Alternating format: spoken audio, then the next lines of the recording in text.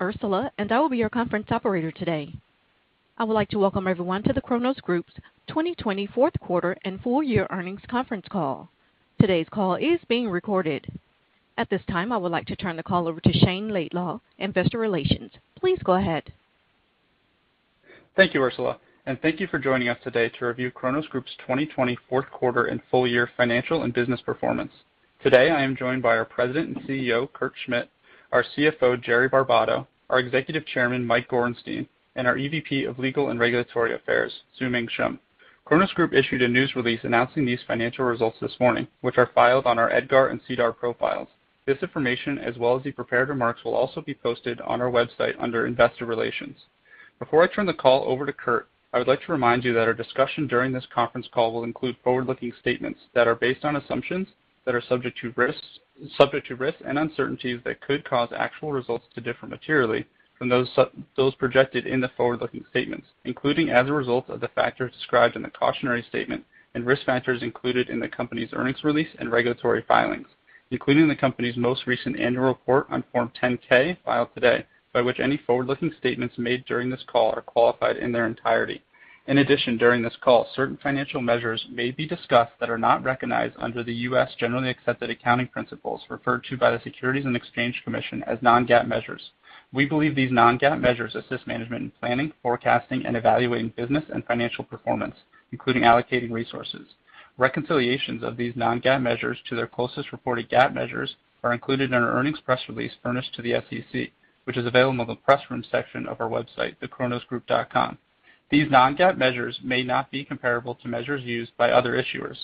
I'd also like to note that we are conducting our call today from our respective remote locations. As such, there may be brief delays, crosstalk, or minor technical issues during this call. We thank you in advance for your patience and understanding. We will now make prepared remarks, and then we'll move to a question and answer session. With that, I'll pass it over to Cronos Group's President and CEO, Kurt Schmidt. Thank you, Shane. As we turn the page to 2021 and reflect on 2020, the accomplishments the Cronos team achieved, especially given the complex operating environment, were impressive. I'm incredibly excited to see what we can accomplish in 2021 and beyond. I want to take this moment to recognize and thank our global team for persevering through the challenges the world faced in 2020 and continue to face in 2021.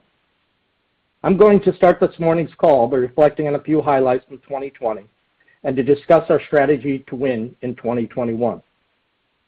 Since joining Cronos 6 months ago, I've made it my focus to help accelerate growth and plan for our future strategy.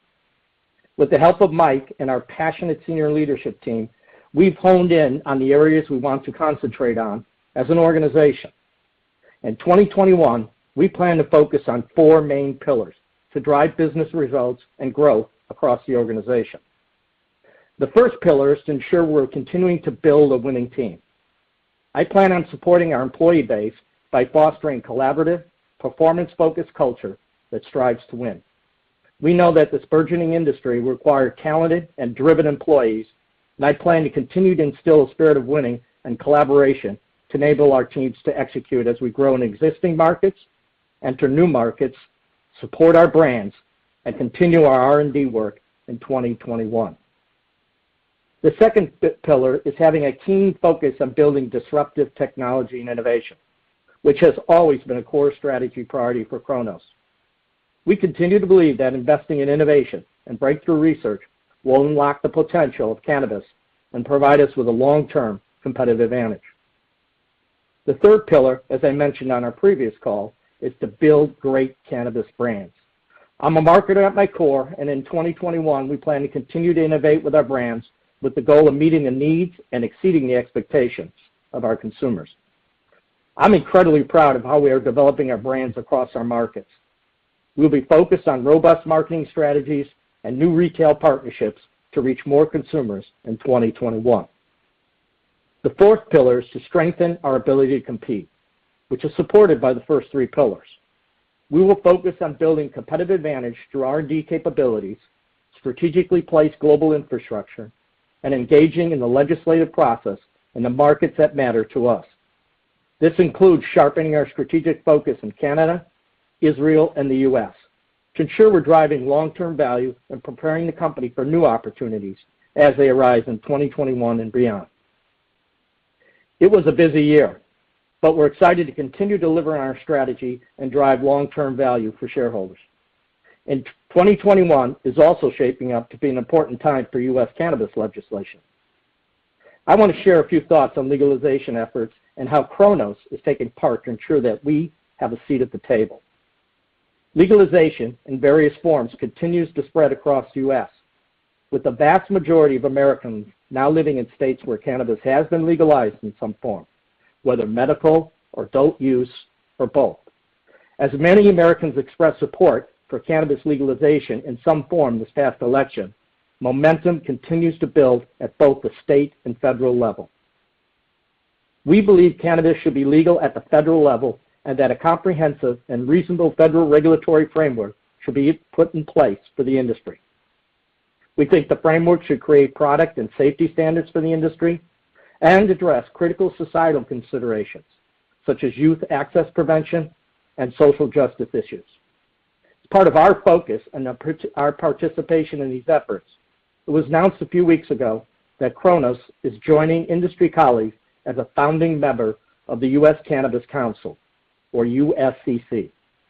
With representation from leading cannabis and social justice organizations in North America, the USCC will be the premier trade association for cannabis thought leadership, innovation, and social responsibility in the U.S. We look forward to partnering with our industry peers to advance cannabis legalization in the U.S. As previously discussed, Mike Gorenstein's priority in his role as executive chairman is looking at U.S. opportunities and the best way for us to participate. He has commissioned a team internally to analyze the various opportunities in the market and different potential strategies for us to enter.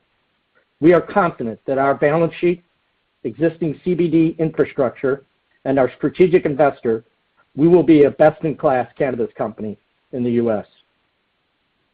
Jerry will focus on the fourth quarter results, but I wanted to take a moment to highlight the annual performance. In fiscal year 2020, on a consolidated basis, we increased revenue 97% year over year to $46.7 million, with strong performance across all regions. Our Rest of World segment recorded net revenue in fiscal year 2020 of $37.2 million, representing an 83% increase year over year. And lastly, the United States segment, in its first full year of operations under the Cronos umbrella, recorded net revenue in fiscal year 2020 of $9.5 million.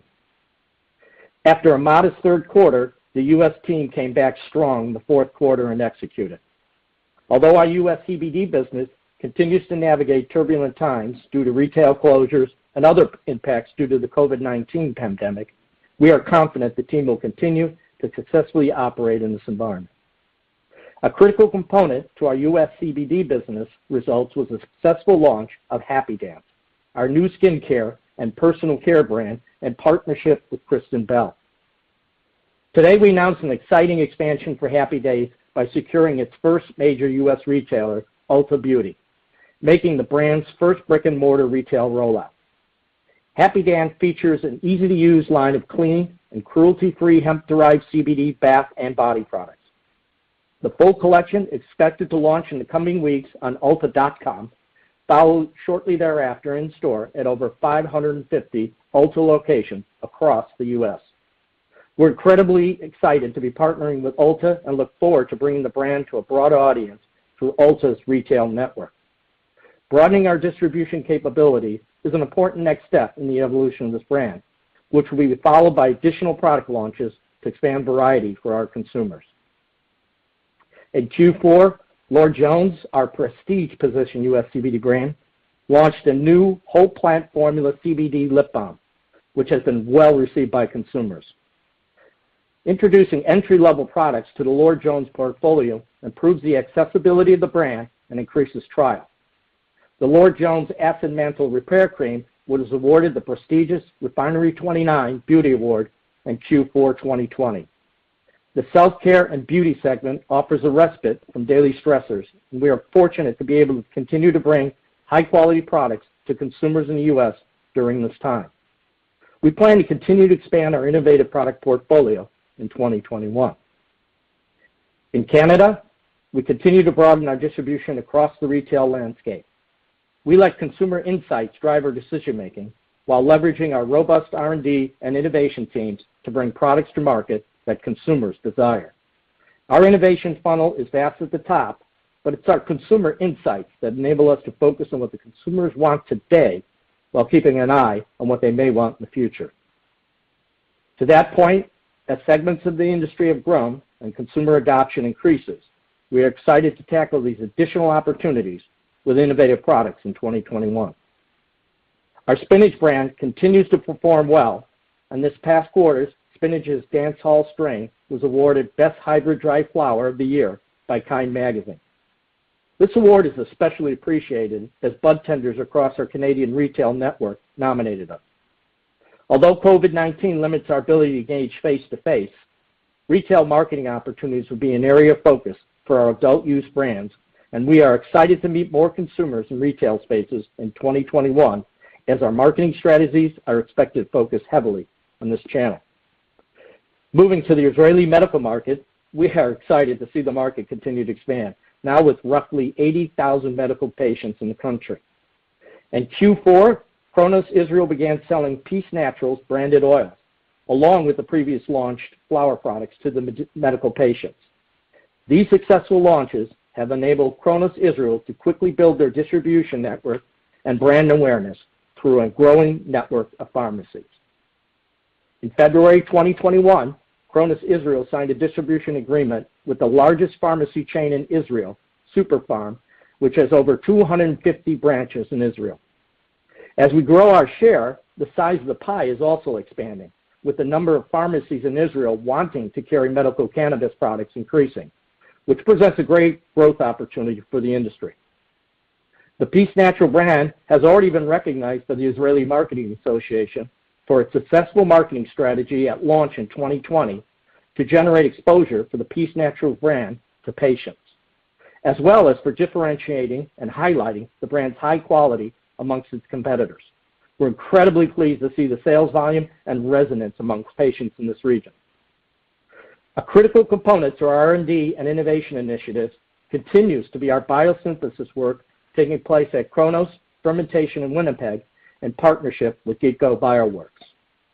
Following the successful fermentation of CBG in our Winnipeg R&D labs at research scale in the second quarter of 2020, the team has continued to optimize for scale and downstream processing and preparation for commercialization. Kronos is prioritizing rare cannabinoids, such as CBG, over common ones, such as THC and CBD, and plans to sequence commercial production and subsequent product launches based off this approach. Canada is an important platform for us to develop innovative products to be ready for other markets, such as the U.S. and Israel, as regulations allow. We look forward to leveraging our R&D, innovation, and consumer insights to drive the creation of differentiated products through consumer learnings as part of the commercialization plan. On the innovation side, we believe providing rare cannabinoids at a meaningful scale could elevate and differentiate the consumer experience. We look forward to leveraging current insights and building future ones on consumer acceptance of these innovative products over time. In short, this past quarter is a summation of the hard work our teams have put into the past year plus. As we look to 2021, I'm incredibly excited about the teams we have supporting our brands and all the R&D, innovation, and exciting plans we have in store. With that, I'll turn the call over to our CFO, Jerry Barbato. Jerry? Thanks, Kurt, and good morning, everyone.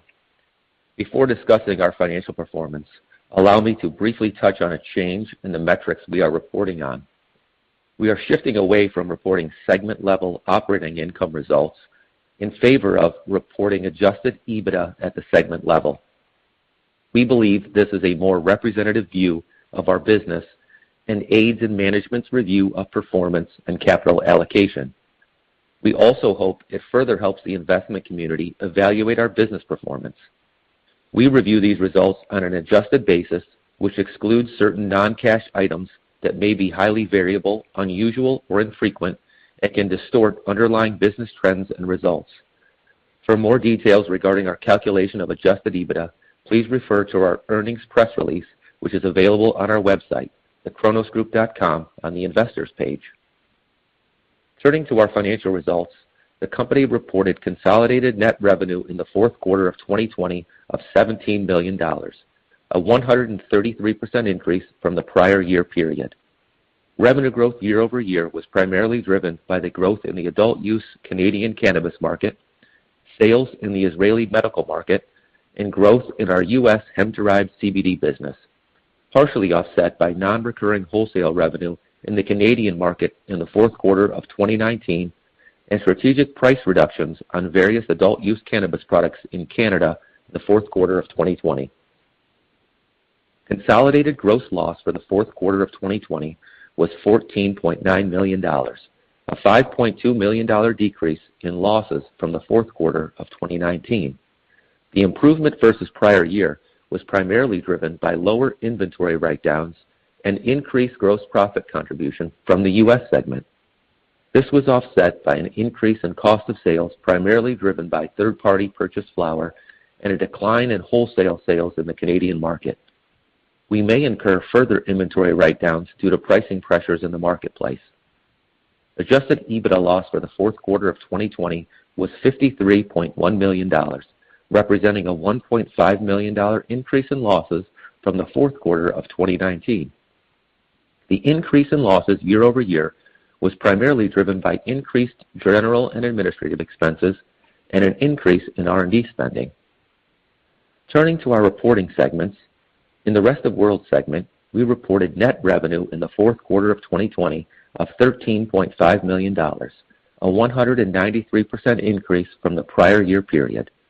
Revenue growth year over year was primarily driven by the continued growth in the adult use Canadian cannabis market and growth in the Israeli medical cannabis market, partially offset by non-recurring wholesale revenue in the Canadian market in the fourth quarter of 2019 and strategic price reductions on various adult use products in Canada in the fourth quarter of 2020. Gross loss for the Rest of World segment for the fourth quarter of 2020 was $16.7 million, a $4.8 million decrease in losses from the fourth quarter of 2019. The improvement year over year was primarily driven by lower inventory write-downs, offset by an increase in cost of sales, primarily driven by third-party flower purchases and a decline in wholesale sales in the Canadian market. As we work to create an efficient global supply chain through 2021 and beyond for our Rest of World segment, we anticipate that gross margins will continue to fluctuate as price and mix change from quarter to quarter. Adjusted EBITDA loss in the Rest of World segment for the fourth quarter of 2020 was $36.4 million, representing an $11 million decrease in losses from the fourth quarter of 2019. The improvement was primarily driven by a decline in gross loss, reduced sales and marketing costs, and a decline in general and administrative expenses.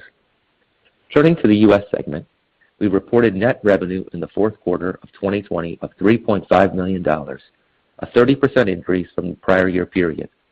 Revenue growth year over year was primarily driven by the growth in existing product lines, introduction of new hemp-derived CBD products, and strength in our direct-to-consumer business driven by holiday promotions.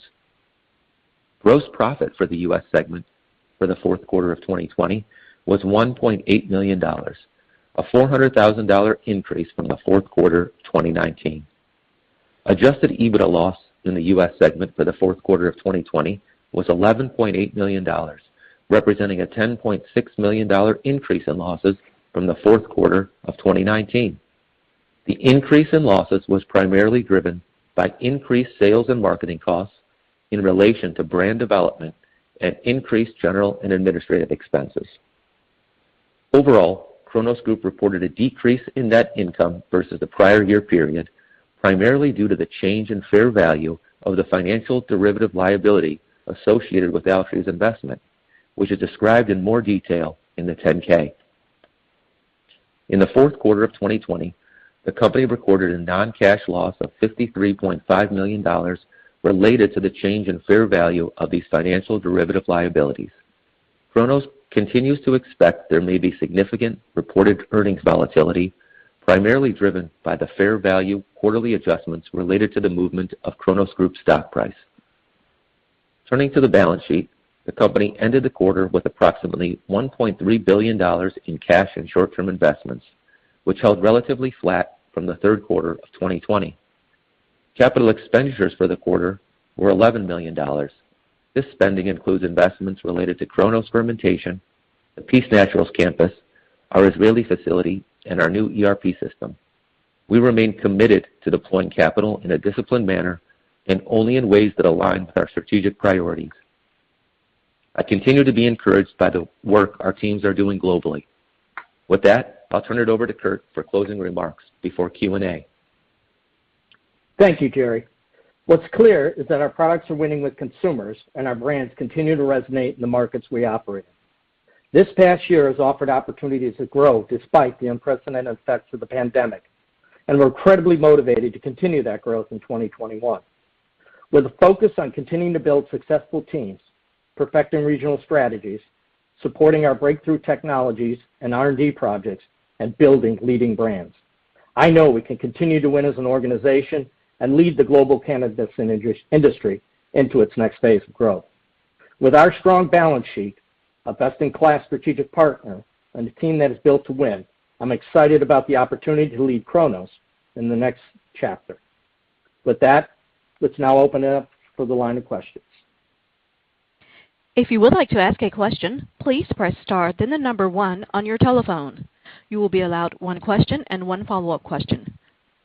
Your first question comes from Andrew Carter with Stifel. Hey, thanks. Good morning. I wanted to start it off with asking about the gross margin.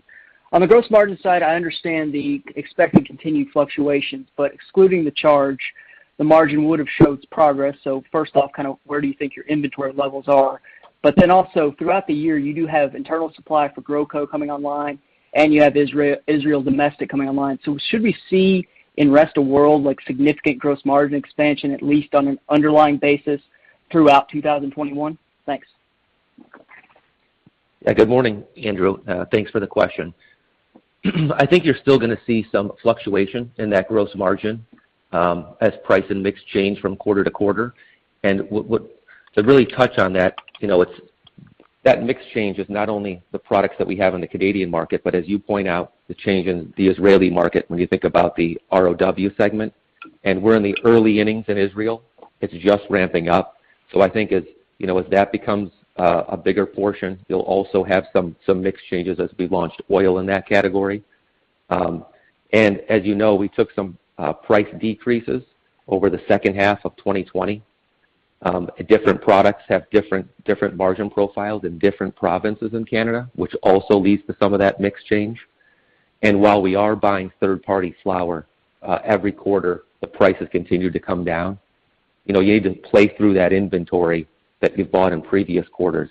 So we expect that our cost per gram on the flower side of the business now, depending how mix changes, will have an impact of that. So I think it's hard to predict what it will be in the future, but we definitely see some volatility in margin going forward. Understood. Thanks. I'll pass it on. Your next question comes from Vivien Azer with Cowen. Hi, good morning. I kind of want to follow up on that line of questioning, please, if you don't mind.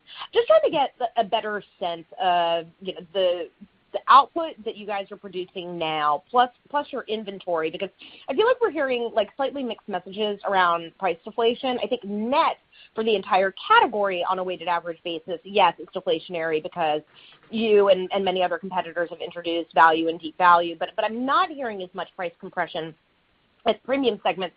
So I'm just trying to understand, what you guys are producing now, is that at risk of price deflation too? And then, what's the incremental risk that's still sitting on your balance sheet? Thanks.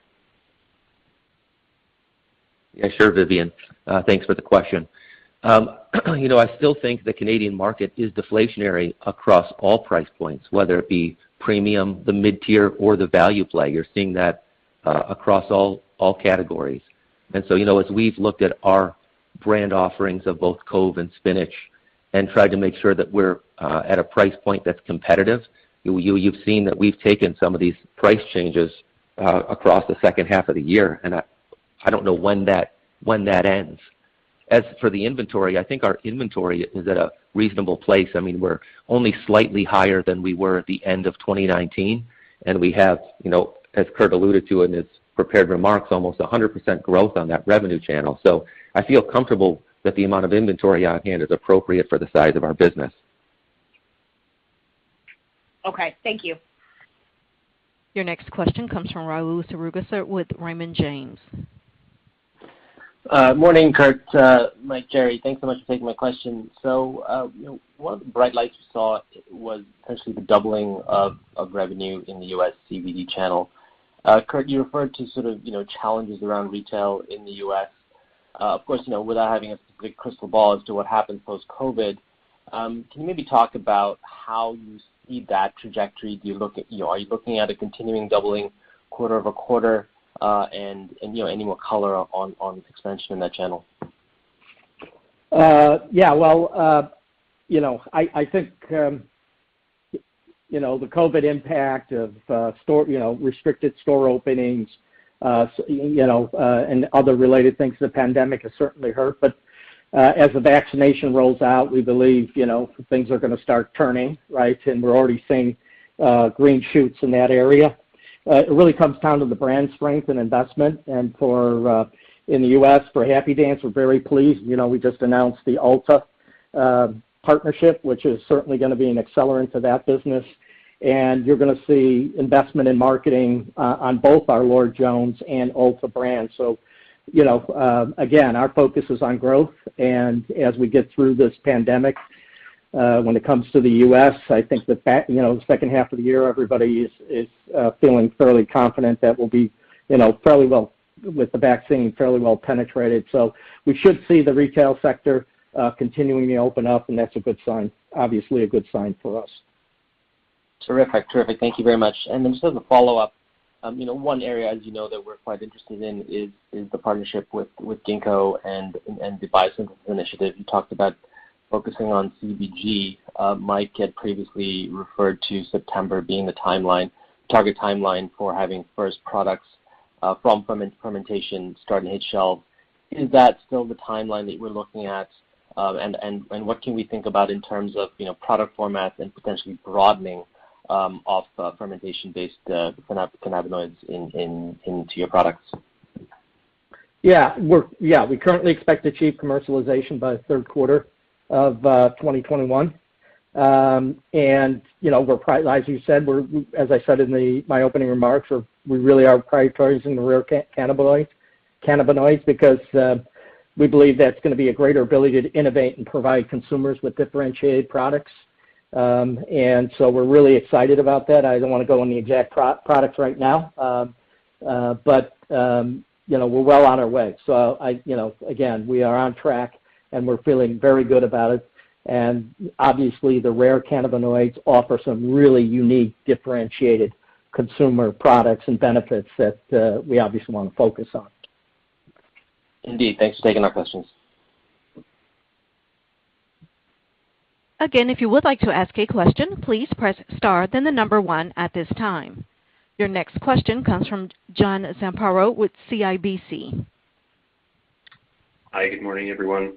I wanted to ask about the creation of the internal team looking at the U.S. market, and specifically, do you have levers you can pull today to deploy capital into the U.S. without a full-scale legalization, whether it's optionality deals or arrangements with CBD brands or potentially partnerships with retailers? Just any thoughts or observations on that front would be helpful. Yeah, this is Kurt. I'm going to kick it off, but I think this is important to hear from Mike. So Mike will comment on this as well. As you guys know, when it comes to active or really direct investments in the U.S., it's important that we get federal action that removes cannabis or THC as a controlled substance. Also on that is the operation side, and there's a number of targeted bills that allow for really streamlining and making an effective industry. And again, Mike is looking at a range of entry strategies besides these active investments. So it'd be great that Mike comments on that at this point. Sure. Thanks, Kurt. Hey, John. So, when we think of the U.S., there's really three phases that, we try to think of. The first would be the phase that we are in now where, the legal regime, as Kurt noted, means that we can't directly and actively enter. But, I think there are certain, levers that can still be pulled. The next phase is, really I think what you hear talked about the government right now, where cannabis prohibition in the U.S. ends, and that would allow us to actively and directly participate in states that have put in place responsible cannabis frameworks, and then, finally a responsible and comprehensive framework that, at the federal level that provides for interstate commerce and high product standards. And when we think about that third phase, that's really where our strategy is focused on positioning ourselves right now so that we can eventually deliver value there. And we still believe it's going to be authentic brands that are built on technology that differentiate the products, and that's what's going to ultimately drive terminal value. So any levers or anything that we're looking to pull now is really thinking in the future, how are we best set up to win, and that's really where our focus is. Okay, that's helpful. Thanks. And if I could follow up on that subject, on the formation of the USCC, I would have thought maybe at first that the goals of those parties the parties involved might differ a little bit. So what does that say about the fact that there's American and Canadian participants coming together to work together on this? And I guess what are the priorities near term in the USCC? Is it getting something done like the Safe Banking Act, or is it maybe more of a transformative goal and longer term goal? Yeah, this is Kurt. Good question. Our view is it really needs to be a comprehensive approach, right? And that includes a bunch of areas, such as addressing historic injustice for communities of color, which have disproportionately faced in this area. It could include executive orders that we believe should be coordinated between the various departments, which would be very important, such as the DOJ, Treasury, FDA, and HHS. And legislative action would provide additional clarity, right? And there's several directions Congress can take. And through the council and through our partnership with Altria, we are very much focused on having a seat at the table and being able to deliver on that. But in essence, we do need a comprehensive approach in order to really create the right environment for the market and for the various issues that are happening right now in the U.S. And we're reasonably confident that is starting to move in the right direction. All right, that's helpful. Thank you very much. Your next question comes from Michael Lavery with Piper Sandler. Thank you. Good morning. Morning. Just curious if you can elaborate a little bit on CBG, and it sounds like you've got the biosynthesis part down, but as far as the consumer, how much education do you have to do on the benefits of that, and how do you plan to go to market with it? Good question. We have tremendous capability in our consumer insights group. So in parallel to developing these rare cannabinoids, we are looking at the product innovation side and how we're going to talk about it, what products we're going to put that in.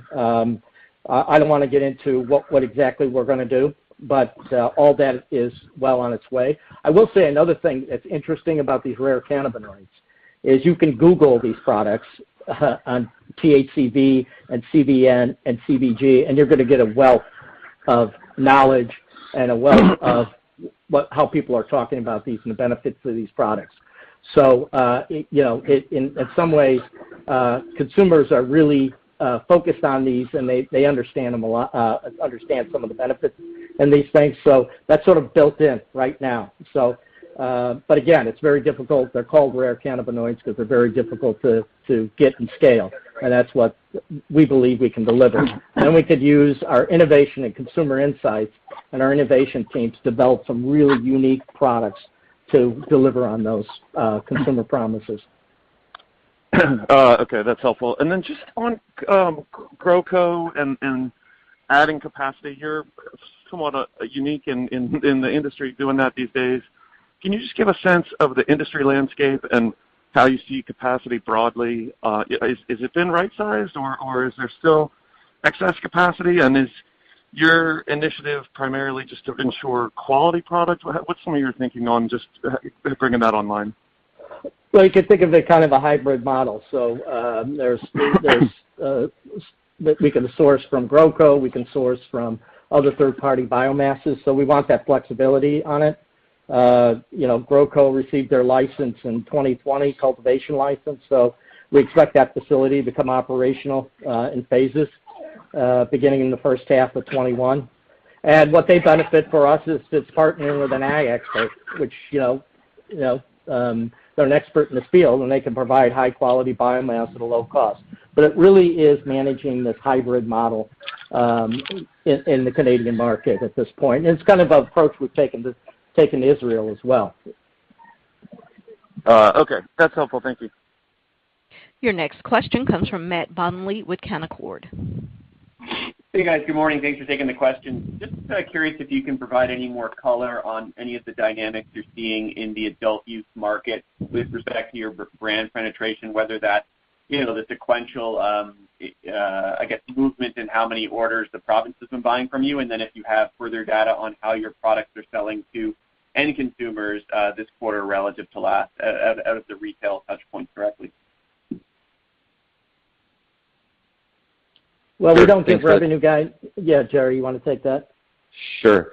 We don't give forward-looking revenue guidance, but I think, some of the impacts of COVID that you've seen, especially in Ontario, where they had store closures and go to curbside pickup.